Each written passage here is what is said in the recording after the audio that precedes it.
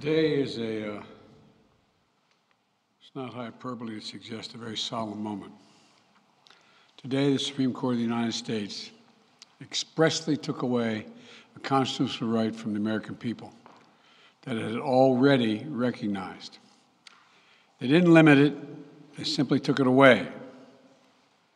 That's never been done to a right so important to so many Americans, but they did it.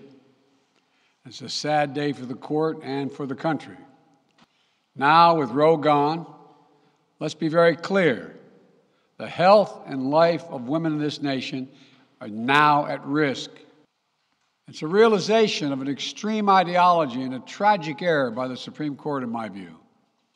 The court has done what it has never done before, expressly take away a constitutional right that is so fundamental to so many Americans that had already been recognized.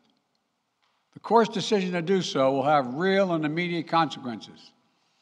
State laws banning abortion are automatically taking effect today, jeopardizing the health of millions of women, some without exceptions.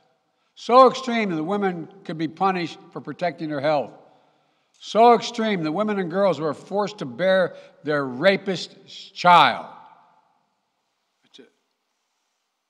It just stuns me.